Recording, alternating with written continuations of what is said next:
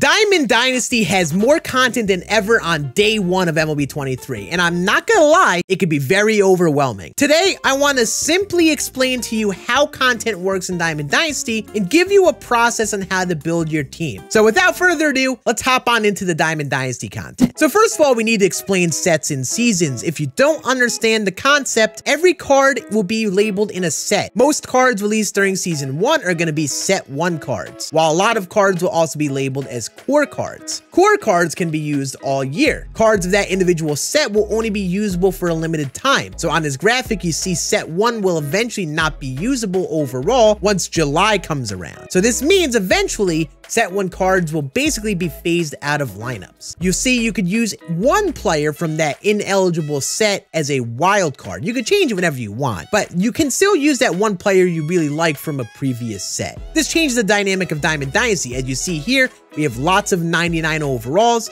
and are not the hardest cards to earn ever, some of them. And we'll be working towards getting these 99s and some of the other cards in the game throughout each set until they eventually phase out in July. And just to answer a couple quick things, no, your cards don't disappear. You could get most of the cards that are still available in certain programs after the fact, and there really isn't any harm to holding on to these cards. To cover some of the core cards we have, first we have our live series cards. These are just the low overall current players in the game.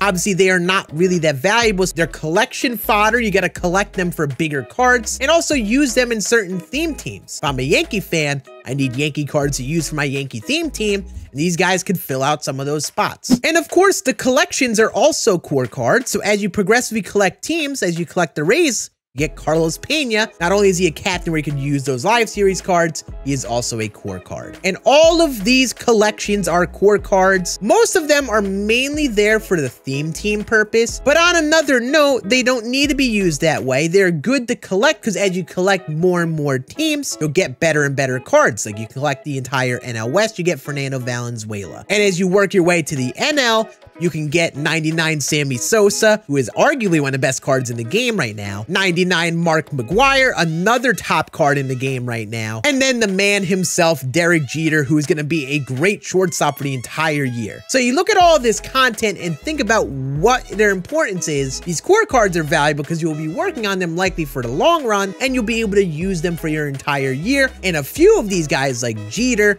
Sosa, and McGwire are going to be very good cards to use for the entire year. There are some other core cards like the Negro League storylines.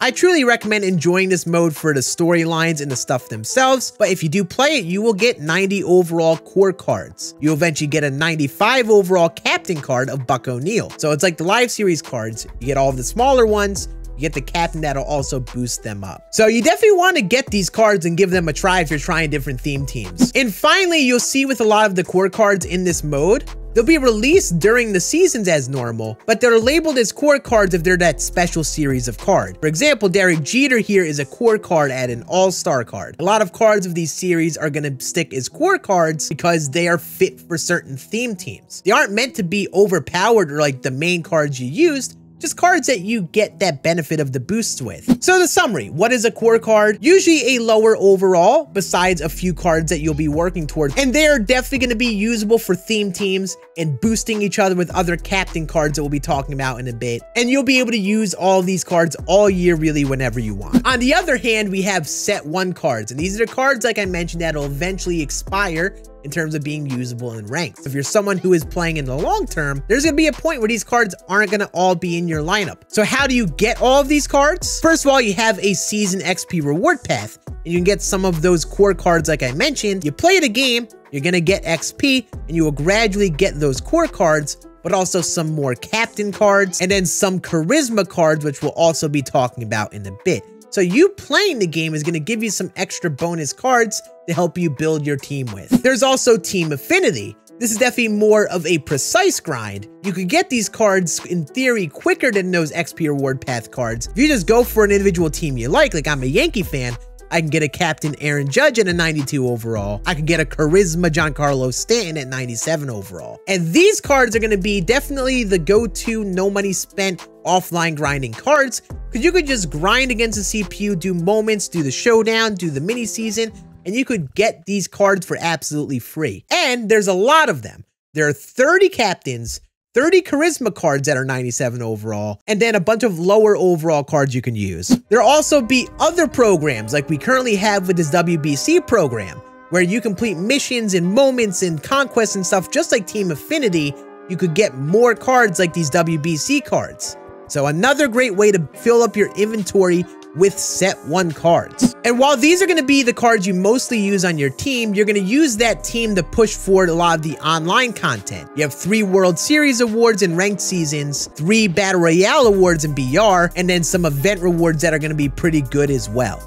So basically, if you're playing the game, you're usually going to be mixing in Team Affinity and also those other programs like the WBC program, building up a God Squad along with those core cards and working towards these big boy cards. And whether you want to keep these cards or not, they are great cards and some of the best cards in the game. If you collect the cards in set 1, you will eventually get more and more 99s, like a 99 Jazz Chisholm, 99 Trey Turner, and this set 1 collection pack, which has 99 Babe Ruth, Pedro Martinez, and Chipper Jones. These 3 cards are definitely some of the best 3 cards in the game, along with those live series collections. So to summarize, you're gonna get the best of the best cards by collecting cards in the game. You'll probably get the next best set of cards by being good in online modes like ranked seasons or battle royale. So basically, you see the progression of the content, right? Usually the easier to obtain cards are gonna be lower overall, while the highest overall cards you're chasing for require a lot of collecting or to be very good at the game. So basically, you look at all of these cards and how this content will work here. We're chasing 99s by grinding the lower overall cards and building up the binder, whether it's in the set collections or in the live series collections. Now that we know the process and what the goal of building our team is, what is the step-by-step process that we want to take ideally to get in that position? So you see, I have a bronze team here. I can't hop on into online and try to make World Series with this team. What I need to do is start building my team with good cards I can use in online modes. And the beauty of this year is you have multiple options for that. For example, you have the World Baseball Classic program, which will give you a lot of cards. You have Team Affinity, which will give you more team-based cards, but will be a little bit more time. And then the normal things that we have each year, like mini seasons, the USA Conquest, and these individual things that'll give you some lower overall cards. So we want to make our first goal to get an ideally all diamond team. What I will be doing first is the WBC program because I think it's going to be the most efficient way to get cards. You know, I could start hopping online and playing events and working towards those cards. As you work through the program, you get a bunch of 97s and you get this choice pack, which could give you a 99 overall. So I want to target this first to get a bunch of diamonds on the team. Then I'm going to probably do Team Affinity by using some of those cards, along with doing things like the showdown and the moments that don't require a good team, so I could start getting Team Affinity XP and earning more and more of these cards. This is going to be a little bit more of a longer grind, but I want to at least do this a bit till I have a good enough team. Then, once I have that diamond team that I'm confident with, I want to start earning stubs alongside of that. Obviously, you earn stubs in other avenues like playing certain modes and all of that, but we want to seek valuable awards online and then sell them while they're expensive, especially if you're playing no money spent and you're trying to play this long-term grind of collecting cards. Yes, that Lou Gehrig, for example, is a great card, but while he's expensive, it's probably not worth it if you can use stubs towards these live series or set collections. So then once I have that good team, I will be playing ranked, events, BR, and getting those big boy awards and trying to sell them. And that's just me trying to be most efficient towards getting these collections and such. However, I should note, if you aren't trying to rush it, trying to take your time with these things, or just trying to use the best team, or if you just don't like playing the online modes like this, it's perfectly okay to get into whichever mode you like with that good team and start grinding out more binder content like the USA Conquest, finish up grinding Team Affinity, try to get all of the cards. And we're gonna use those stubs and not buy the packs that exist in the market. These diamond duos are good headliners that are good uses. They're a bit expensive. I don't think you want to pay a certain amount of stubs to get a 99 to use for such a temporary bit. However, there will be certain times where that price is probably pretty fair. But do you want to pay 150K for Mike Trout right now? Or would you have more value spending those stubs getting a bunch of collections done, so you could eventually get that Derek Jeter, Mark McGwire, Sammy Sosa? Build up the binder and go towards those 99s that are great there and work your way towards those cards, and they will give you the most long-term benefit. But the beauty of this game right now is there are a lot of 99s.